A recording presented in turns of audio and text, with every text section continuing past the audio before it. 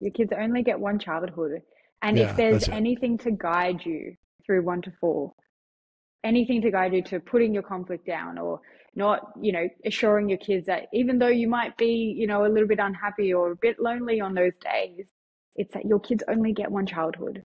They only Yeah. get one thing to look back on and think, how did this shape my life? Was it in a positive or was it in a negative way?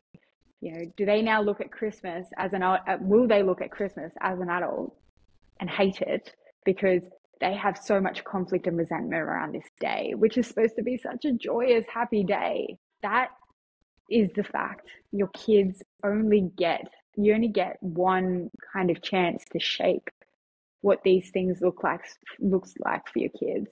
And it is in your control to do numbers 1 to 4.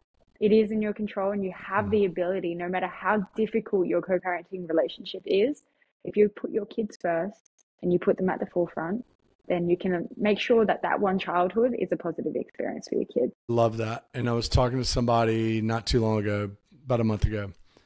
We were talking about Christmas, and they were telling me, yeah, I just don't really get into Christmas much. And so it's like, really? And they're like, yeah, I started digging further and further. And it comes back to all the conflict when they were being raised and their parents.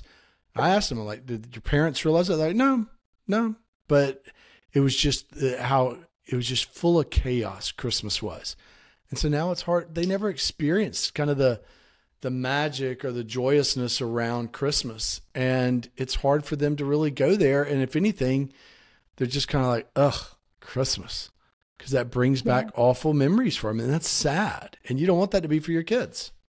You don't. But that's a reality. I told you about that pickup drop off place we always had on Yeah. Christmas Day.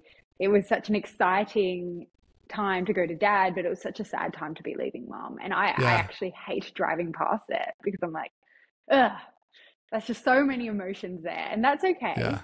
That was unavoidable, but if it was different, and I thought every time we went to that place there was a massive blow up, I don't even know if I'd go on that road. No. Yeah. These are the literal impacts that your actions can have on your kids, and it's one childhood that they will grow up and they will remember, and they will know, and it will shape how they view really important things in their lives.